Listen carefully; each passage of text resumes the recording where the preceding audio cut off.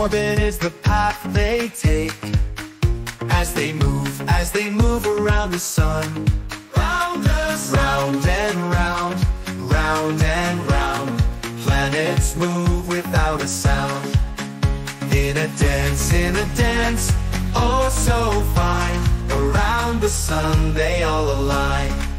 Elliptical orbits, not a perfect circle. Elliptical orbits, like a flattened circle, moving in a counterclockwise way. Around the sun they spin and play.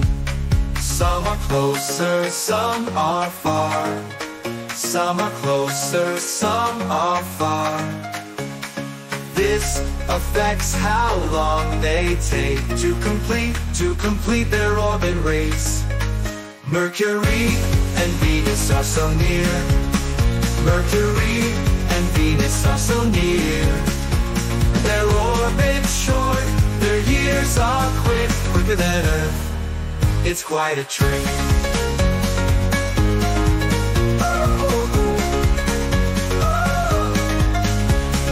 Mercury and Venus are so near.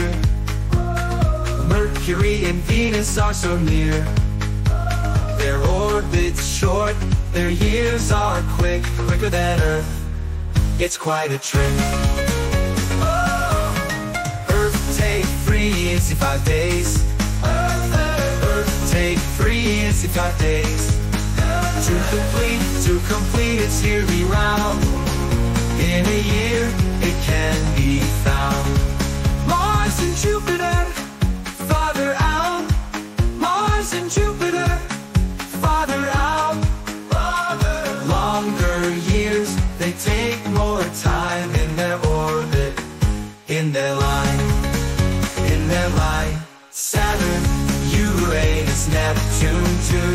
Saturn, Uranus, Neptune too. The orbits taking longer time to complete their cosmic climb. What keeps them in their orbit track? What keeps them in their orbit track?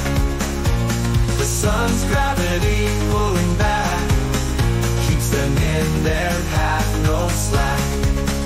If the sun lost gravity today, if the sun lost gravity today, the planets would drift far away from the sun. They float away, round and round, round, round, and round and round. Planets move without a sound. In a dance, oh so fine. Around the sun they all align. A deep step in their orbit track keeps them in their path. No sun's gravity pulling back keeps them in their path, no slack.